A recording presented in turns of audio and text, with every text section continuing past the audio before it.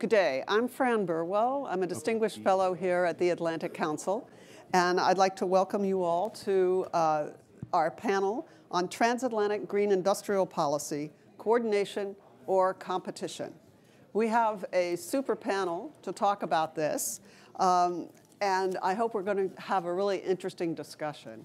But I wanted first to put a couple of items on the table, and then we can talk about those as well. First, I think we throw the term industrial policy around a lot, and I think we need to consider a little bit what is industrial policy, and do we know it when we see it? My own definition is that it is when governments offer incentives, not necessarily financial incentives, but most frequently, and possibly penalties, to encourage companies and industries to make decisions that they would not otherwise make based purely on a business case. I think that we can have a good discussion about the differences between the US and the EU approach here, and I'm looking forward to the panelists also chiming in on their views on what is industrial policy. I would say that having an energy system or a green energy system requires that is resilient, requires that the cost is not the only determinant. I think that's where we were in the past, but not where we are now. But how a country chooses to make that change is something that has an impact on its domestic economy, but also with its international economic partners. The second point I want to make is that the US and the EU are incredibly interdependent, both in trade and investment. Over 60% of the foreign direct investment coming into this country comes from Europe, and the reverse is also true. About 60%, just over, of the foreign direct investment in Europe is from the United States. And I saw one figure that in the first 3 quarters of 2022, US companies invested $172 billion in Europe and only $7 billion in China. So that's not the way it's usually portrayed, but I think that when we are talking about industrial policy, we're talking about a lot of companies that are operating in both markets, not only trading, but also investing. And the final point that I wanted to make is that when you have that much business together, you will have disagreements. This is inevitable. And US trade policy, US-EU trade policy is littered with such disputes going back to bananas, hormone beef, and GMOs, even though trade has grown quite significantly over the years. So the question now before us, I think, is, was the IRA, the US Inflation Reduction Act, was this an indication, another episode of these brief quarrels? Sometimes they're not so brief if you look at Airbus, Boeing. But was it one of these episodic quarrels, or is it an indication of a systemic issue that is arising as we both try to address the energy transition and the need to make our economies, and particularly our energy systems, more resilient? To go deeper into this, I'm going to briefly introduce our panel here. Miguel Guertetra is here with me in Washington, although he is the chief economist for DG Energy at the European Commission, and thus has a central spot in EU industrial policy. Steve Smith is the group head of strategy for National Grid in the UK. Sabina Skretich is on the board and the chief operating officer at ENA, which also is a holding company that is part of that has PPD, Croatian company. Glad you could join us. And then from the Hungarian government, we have Ambassador Peter Zarate, who is the state secretary for security policy at the Ministry of Foreign Affairs and Trade. Miguel, let me turn to you first. When the EU was confronted with the US IRA, there was a bit of tension in the air. I think it has resolved quite a bit or alleviated quite a bit, particularly after Presidents Biden and von der Leyen got together here in Washington. And we now have some some processes that we are going through in terms of addressing those tensions. But how did the EU feel it was necessary to respond domestically, internationally? You've put forward the Net Zero Industry Act and the Critical Raw Materials Act. Is that it? Do you see this as indicative of differences between the way the US and the EU will handle industrial policy? Well, thank you very much for the opportunity to address the audience and discuss about this, because I think it's the key topic that we will be discussing in the upcoming years. I mean, making the link to what the previous panel said and the previous interventions, I think it's important to understand that the energy crisis that we had last year, in a sense, accelerated the need for the green transition, for the Green Deal, but not only for a reason of saving the planet, but because it is important for our affordability and it's important for our security of supply. I think energy policy is at the center of many discussions that we will have in the coming years. And the green transition is a massive structural change of our economies that we will have to manage in a way. I mean, I think we need to start from the big picture. I think it's very important that we cooperate so that there can be a healthy competition based on rules. That is extremely important because we have a lot to gain together. I don't think that it should be portrayed, I mean, this green transition as a zero-sum game. The cake can be bigger for all of us. We can have new markets, more innovation, more products, but we need to set fair rules together. And I think that it's very important, and I think you were alluding to President Biden and President von der Leyen work together. I think it's very important that we work on a series of issues so that going forward with this transition, we can, have a rule-based approach. And I'm thinking about, cooperation on a cheap, stable access to commodities, openness of the markets to like-minded countries, and so on. There might be differences, in the approach between the EU and the US. This is normal. I mean, in the IRA, there is, a strong focus on tax credits. On our side, there is a strong focus on target subsidies, regulatory approach. But what is important is, I believe, to focus on this big picture together going forward. Thank you. So let me just briefly follow up. And I want to invite our audience online to ask questions of the panelists as well. And we have a microphone over here please, those of you who are here with us in DC, feel free to get up and put forward a question. One brief follow-up for you. You mentioned like-minded countries. There's been some discussion, not so much in the Commission, but among member states about clubs.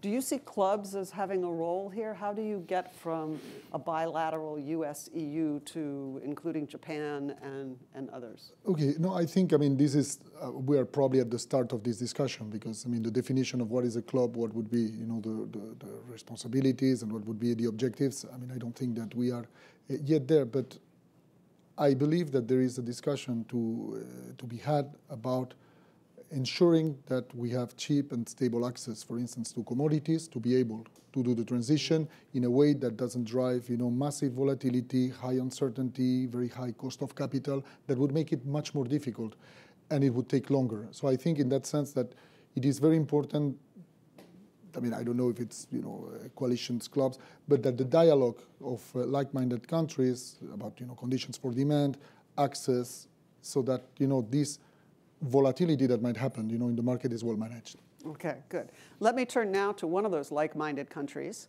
and bring in Steve Smith from the major utility. Steve, let me ask you, where is the UK in all of this? What do you see as the industrial policy, if there is one, of the government moving forward for an institution like National Grid? And what do you see as the right signals that you want to see to make a transition to green? And does it matter when you're thinking about how the US and the EU are having some differences not clear how significant or long-lasting those differences are, these teething problems. Where does the UK come into all this?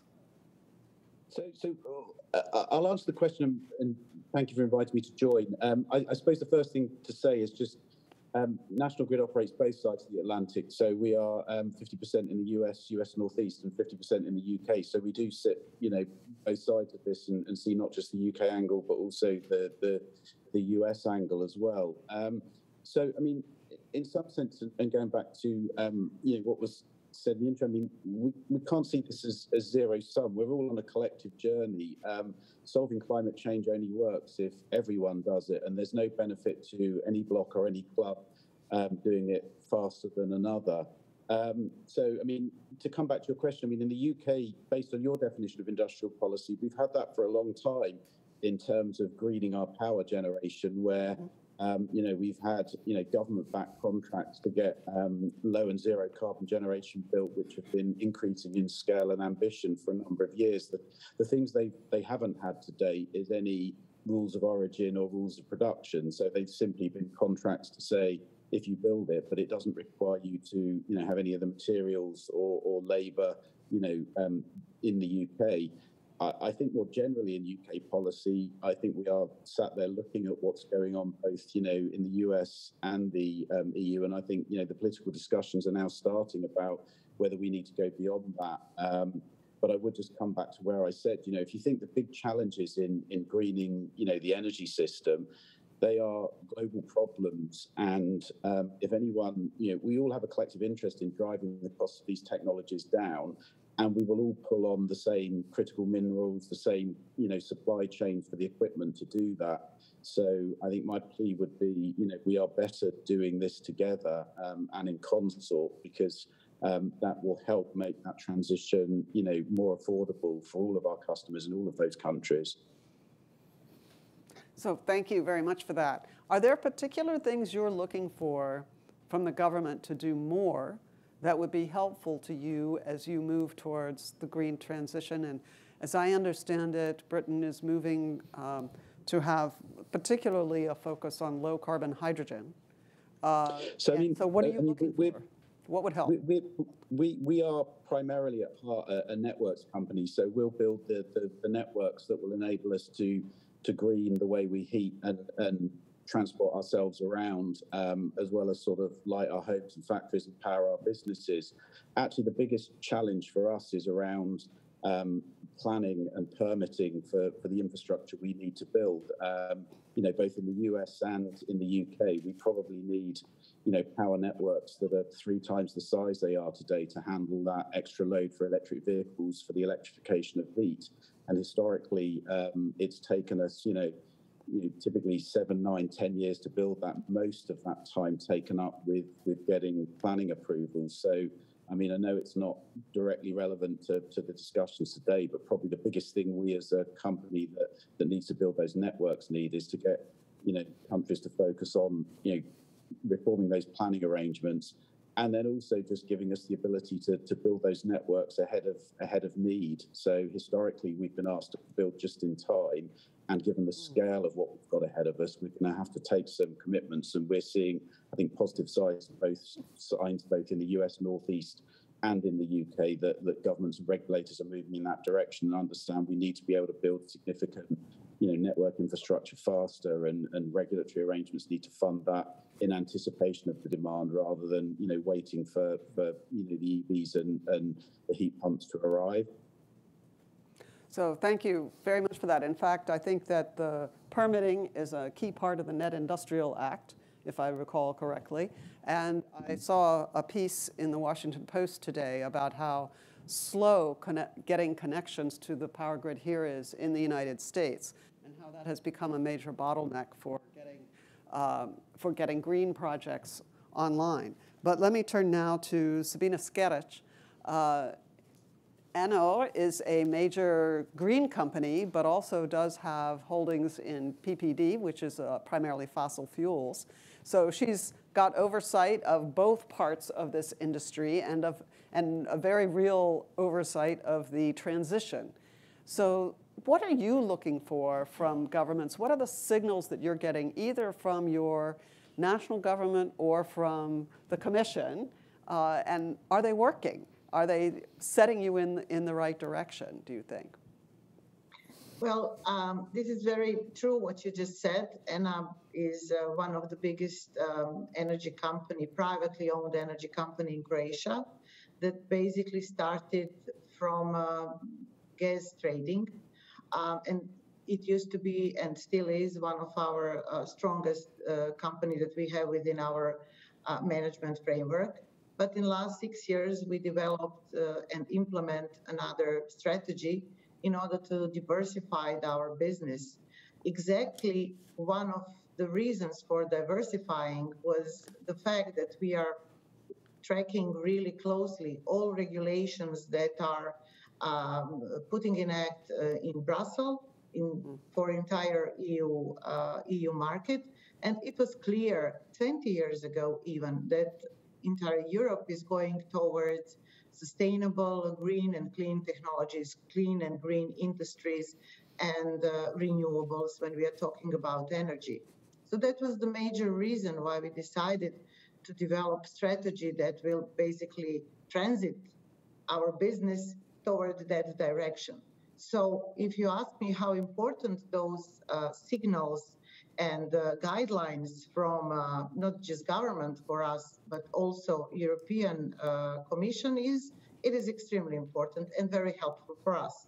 So as a private business, what we need to see a vision, we need to understand strategic goals and where is the place where we are all heading. In this sense, entire framework, regulatory framework and policies that European Union and European Commission made in especially in last 5 years were really useful. But what we also need, we need more clear implementing plans and more, well, to see more, how to say that, determination to really cut, for example, administrative burden that we in whole Europe, here in Croatia, we do. We can talk especially for Croatia, we do have. And timeline for example, from the idea until you put into operation some solar plant is extremely long, especially if we are talking about some bigger projects. Now we are also in a project that include geothermal energy, and those projects are really renewables, and their importance is more in the fact that they can really change and come instead of coal or, for example, gas when we are talking about producing electricity on a stable way. But those projects, the geothermal projects, are extremely expensive. And they are really complex when we are talking about research and first phases of research. So what we need, we basically need some framework where we can get all the licenses much easier and much faster, where we can get our connection on grids, where we can get some support for financing.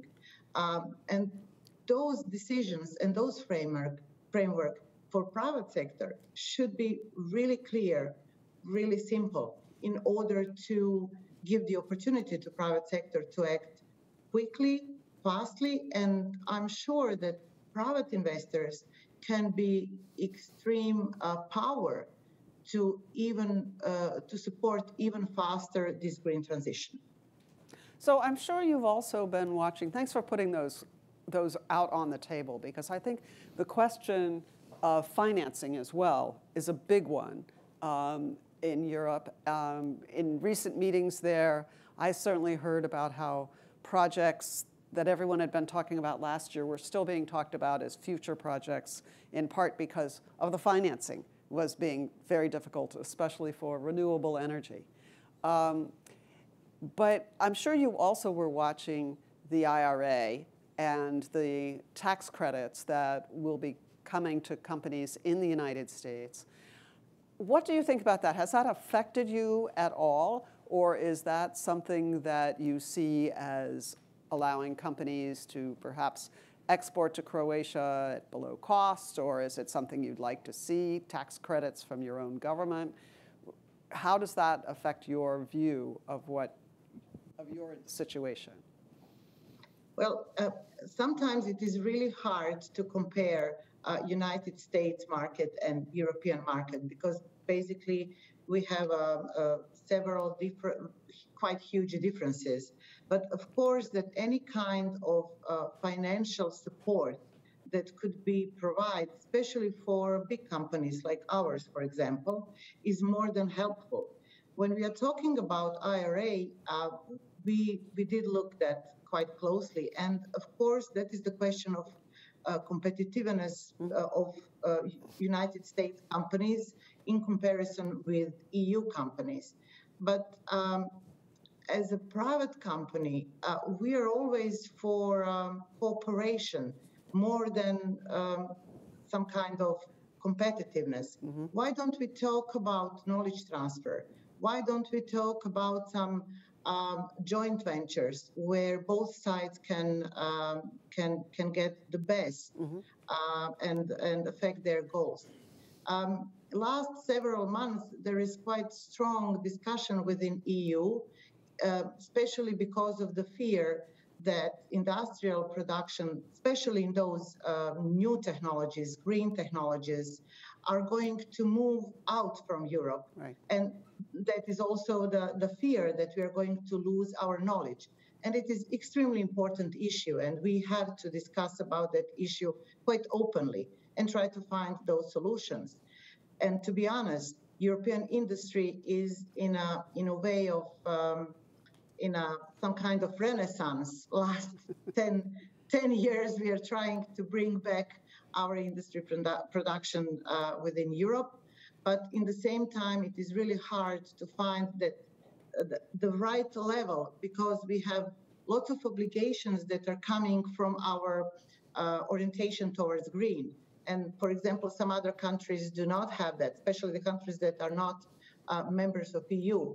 A last example you have in petrochemical industry. In Europe, basically, all petrochemical industry during this time of high gas prices were stopped with their operations. And European market was flooded with products from Africa, Turkey, and other countries that do not have such high level of, for example, CO2 emission burden and other stuff. So from our point of view, it is always better to sit and to talk quite openly about all the questions and try to find the best way how to use from both sides what both sides can give. And, so that both sides, United States, European Union, Great Britain, can prosper. Because we do have entire Asia as a huge market and huge, and there are lots of new players, and they're also really fast in their development. So we all have to find some way how to, let me say, live together and prosper together in our ideas.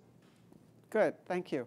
Let me turn now to our last panelist, and let me also remind the audience to get those questions in and go to the mic if you're inclined.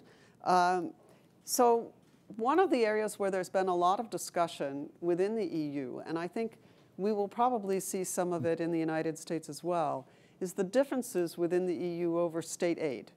And how much should there be new monies in response to the Inflation Reduction Act, or do you just loosen the rules, which have been loosened a little bit for renewable energies? And also the discussion about nuclear. How green is nuclear? Should it be included in renewable targets? And Ambassador Csarai, I wonder if you could provide us with a perspective from Hungary on these issues. Thank you very much, and many thanks for the invitation. I think it's a very timely exchange of views. First, on the nuclear, you're right, there was a very important debate about what could become the part of the energy mix of the member states while we are entering the green transition. We have a very strong commitment that we have to reach carbon neutrality by 2050. And this will be a tough game if you want to maintain your competitiveness and the affordability of your energy supplies, but still moving towards carbon neutrality. Then it's inevitable that you have to have, for example, nuclear as part of your energy mix. And this debate, at the end of the day, because there were quite a number of EU member states who are pro-nuclear, I mean, countries who are for the peaceful use of nuclear power for energy generation. With the leadership of France, we could achieve a good result in this debate, and now nuclear is a legitimate part. Without nuclear, we wouldn't be able to reach the goals that we set by 2050. And we also think that it's part of your sovereignty, basically, to define what is part of your energy mix and what are the proportions within them. So now there's nuclear, there is gas as a transitional source, also inevitable, and of course the renewables. In that respect, we have made a lot of progress, but there is still a lot to do, of course. Now, state aid, state aid is legitimate between some limits, with some limits. I think both the US and the EU has rules for state aid for different types of investments. The problem is if this becomes an overwhelming solution, and if this is making competition between the different parties imbalanced. So in that respect, I think it's important that we all follow the WTO rules and we do something together. For the IRA, for example, it is not beneficial for Europe. It is in the interest of the US to have the IRA. But I think we have to talk more. The Commission has to talk more to the US administration to find some solutions, because if we go along this path, then it will become more controversial, the relationship between the US and the EU, and we will have more trouble. We understand the interests on both sides, but I think we have to find a solution for this. Thank you. So let me turn to you, Miguel, about this last point, because we do have a dialogue going on now, a transparency, clean energy transparency incentives dialogue. But I think Ambassador Zárate has raised a point of how similar we are or different we are. Is the US going and funding things that will then make Europe's industry less competitive? Perhaps not within Europe so much, but globally. And the other thing that is coming down the pike at us, I think actually the transition phase has now started, is CBAM, Carbon Border Adjustment Mechanism. Do you see that as part of industrial policy in Europe? And how do you think it will avoid disadvantaging partners like the United States who don't have a carbon price, for example? First of all, I would like to say that, we have been speaking now for some minutes, but we have not yet mentioned the word China. That's true. And I think that it's very important, not to present the discussions we're having today as an issue, between the US or the EU. Is there, competition? I think we need to look at the big picture. And, Chinese products, they have been somehow, subsidized. The state has been quite present for some time. So this, I'm coming back to this idea that, we need to work together with like-minded partners to ensure that we have similar rules. Now, in terms of competitiveness of the industry, there are many factors. If it was so easy, with public policy to ensure that an economy is competitive, we will all be very happy. But as I said, there are different factors. There might be different incentives, different regulatory tools to try to incentivize this competitiveness. But I would like to come back also to a point that Ambassador was mentioning. We are committed to this net zero path. Yeah. It is not going to be easy, and we need to deploy all the different tools. Now, it's a bit of, funny discussion to say, is this policy a climate policy? Is it an industrial policy? Because today, energy issues and climate issues, they are at the core of the economic discussion. I think for us, CBAM is a very important tool. We have now reached an agreement at the Council with the Member States and at the Parliament. We are now in this transition period that will last until 2025. And we would like to work with other countries in the world, for our own implementation, but also, going forward in setting these rules that would allow, actually trade to happen in a way, because CBAM is not discriminatory, in a way that, leads to this climate transition and, to better industrial production. We need to go, as, the other panelists say, on this together. So let me ask Steve Smith to expound a little bit on the UK as, a like-minded country.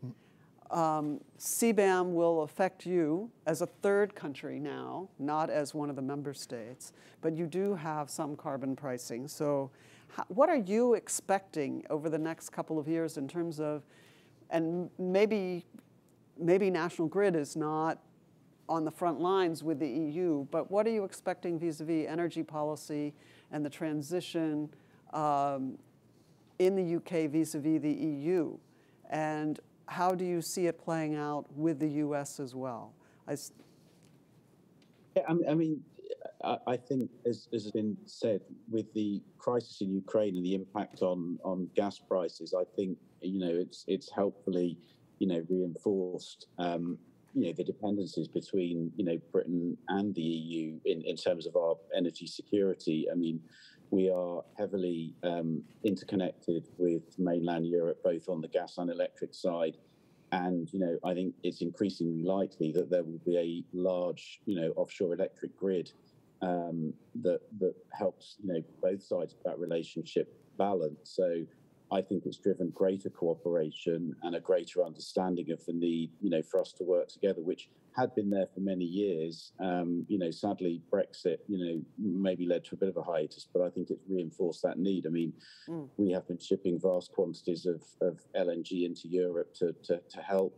And, Europe has moved a lot of electrons our way as well to help us. So I think you will see greater physical ties, and there are many already between the UK and the EU. And look, on the US point, there are many things in the IRA. There are technologies that we need for the transition. You mentioned hydrogen. Nobody is yet able to produce hydrogen at scale from green electricity. Some of the incentives that are in place through the IRA should really drive the scaling of those industrial processes. And hopefully if US companies can crack that, and certainly something we're involved in the US Northeast, then to the point about, knowledge share and transfer, that's a benefit to the rest of the world, because, there are many other countries that will need that as part of their solution to the transition. So again, I come back to what I said before. I think, the watchword should be, cooperation and working together, because, there are collective problems for us to solve. And if we want to have security and reliability, then more interconnection. We are interconnected physically with the US as well, because much of that gas we ship to Europe came from the US by boat. So I think we just need to remember that our energy systems are intertwined, and that should foster more cooperation, and less of a sense that this is zero sum. Right. So, but let me go back to Miguel's comment about China, because I think what you're saying about energy flows makes a lot of sense. But I wanted to ask you about, obviously China manufactures a ton of chips. They provide a lot of critical raw materials and rare minerals that are part of an energy system and certainly of a grid. How are you seeing competitiveness vis-a-vis China? What do you need to do to ensure that your system is resilient despite China's domination of some of those components? Well, I think COVID made every large multinational company think hard about its supply chain. So China is one aspect of that, but just more generally, that just made everyone realize that you needed to understand not just where your major components were coming from, but then the things that were intrinsic in some of those components as well. So I think all of us are thinking hard about our supply chains and how resilient they are.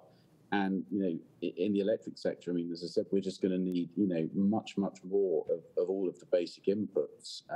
So we are going to need to see a huge increase in manufacturing capacity for transformers, for cables, for everything like that, because every country is going to need to dramatically increase the size of its network. So I think, again, it speaks to that need for cooperation and to make sure that we are able to manufacture those components that we will all need, where we are comfortable sourcing them. And let me go with the same question, basically, to Sabina Skeric. As you look at the multitude of energy projects that you're putting together, clearly you have a need for some of the same things that we were just talking about. And I think that Steve's observation about the need for enhanced manufacturing capabilities for these not just the materials, but also things like cables, electrolyzers, wind turbines, et cetera, all those types of things. What is your view of the need for that, the role that China, which has been very active in Central and Eastern Europe over the years, what's your view of the reliance on China and what should be done about it, if anything? Well, I think that Europe has lesson learned during the COVID time, as Mr. Smith rightly said. We were all witnessing a situation where our supply chains were totally broken, and basically entire Europe was affected with the lack of not just some complex resources for some complex industry, but also with some basic production. And I think it was quite shocking experience for the Europe as well. From our point of view, it looks that a European Commission through Net Zero Industry Act is actually trying to set up the platform in order to, when I was talking before, in order to bring back production. You rightly said on the very beginning that it is not just a question of affordability. We are basically here talking, and Europe, but also US as well, is basically talking about three major pillars. We have to talk about sustainability. We have to talk about secure supply, not just energy, but all primary sources. And we also have to talk about sustainability. So sometimes it's really hard to make peace between those three pillars. But from our point of view, it is out of huge importance to set up such scene with all the possible help could be made in order to make a revival of industrial production in Europe. Not just the old industries, but more important, these new industries, for example, solar panels and everything what you need in order to put a solar panel on some roof, for example. Almost 90% of those products are basically made in China. So looking from that aspect, European Union needs some strong partner. And this is, from my point of view, reason more to make some strong alliance with United States, for example, and to bring more efforts into finding points of aligning between different policies that are implementing not only in the European Union, but also in the United States. Because from our point of view, we have the same, I would say we have the same problems and we have the same challenges. So we have to find a way how to how to build our competitiveness for new decade, new 20 years, new 30 years. So I'm going to go to Ambassador Tsarte for a last question there, but then I'm going to come back to Steve and Sabina and ask them for the one thing that they would like from a government to make sure that their investments succeed. And then, Miguel, you're going to get the last word. So you can defend against what they say or promise them that it's coming. Not Steve exactly, but Ambassador, two questions for you. You mentioned earlier that the IRA kind of puts forward a framework where if we continue, and I may have misunderstood you, if we continue in that direction, which is, it's good for the US, but not for Europe so much, there could be greater US-EU tensions. And others here have placed a big emphasis on cooperation. So I wondered if you'd expand on how you see this being an irritant in the relationship. And then you also mentioned sovereignty as part of how a government approaches its energy decisions. But there's also the quality that has been brought up a couple of times in this panel and others about resilience. And I wonder if there's how Hungary sees the need and the steps to be taken to make its energy system resilient from countries that might not be as friendly, or at least from disruptions of any kind. And with this last question, you open a huge. I know, and we only have 2 minutes, so go ahead. I will try to minimize my Thank you. Intervention. Yeah, I mean, on the first one, we always say that antagonism. There is no antagonism between competition and cooperation, and I think that's the baseline. So we have a lot of common interest between the EU and the US, especially if you look at the big global markets. The two have to work together, and in that respect, I mentioned the IRA, which is not a very helpful instrument in this cooperation. But we still believe in intra-industrial and inter-industrial cooperation. And we are sure that we can only achieve the climate goals if the US and the EU work together and not against each other. We know that it's not easy because it's a very complex trade and industrial regulation issue, but we have to continue along that path. The other thing, resilience. Yes, we have a legacy in Central Europe with a lot of exposure, for example, to Russian energy supplies. And we have done a lot for the sake of diversification in the past 10, 15 years. We have connected our gas pipelines to the neighboring countries. We have started a new nuclear plant construction and so on and so forth. But now, with this war in our back, it's even more difficult to secure the supplies. And everybody is fighting to get secure supplies of different types of energy sources. So we hope that with the diversification activities, we will be able to have more sources and more routes to get secured and affordable gas, oil, and nuclear fuel parts supplies.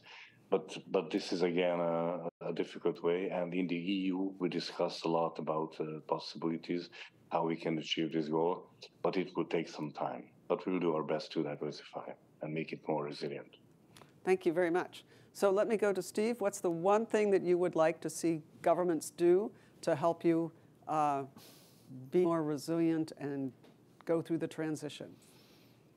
I've already said it, just reform permitting planning. We need to be able to build electric infrastructure at pace, on a scale we haven't in a long time. And I think that's a common problem across the EU, the UK and the US. And we need to work collectively on how we fix that, so that otherwise, as I said, if the networks aren't there, then they will become the bottleneck.